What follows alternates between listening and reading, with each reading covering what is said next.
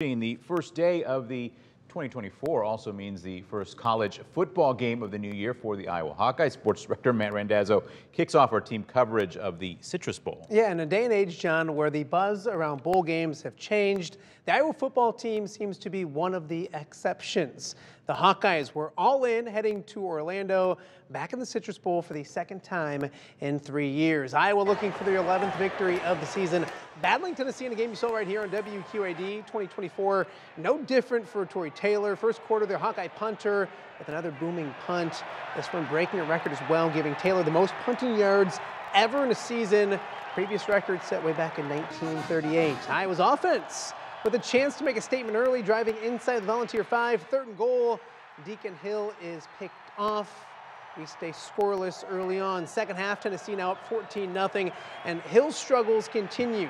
He's sacked on 3rd down. Ball comes out. Vols recover at the 2. That turns into a Tennessee touchdown. It was 21-0, and it goes from bad to worse. Next drive, Hill is picked off by James Pierce Jr., and he races back the other way. 52 yards for the pick six, 35-0 Tennessee.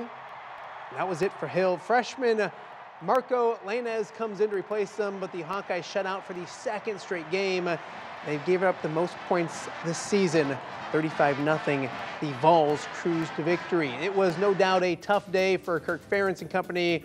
For more on the Cheez-It Citrus Bowl, let's go live to Orlando, where we find Tennessee grad and WQAD's own Camille Gear. Hey, Camille.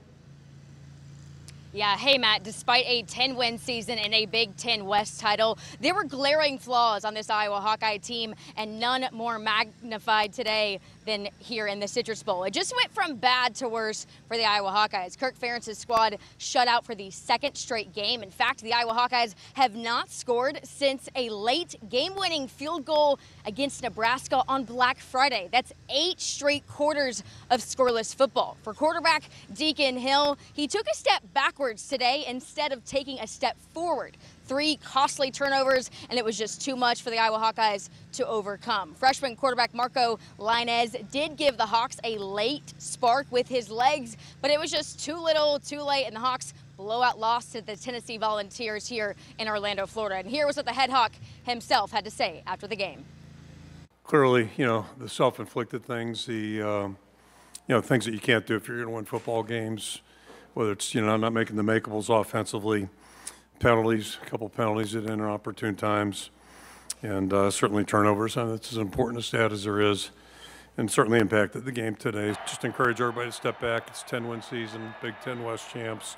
A lot of really good moments, and these guys have really overcome a lot of adversity.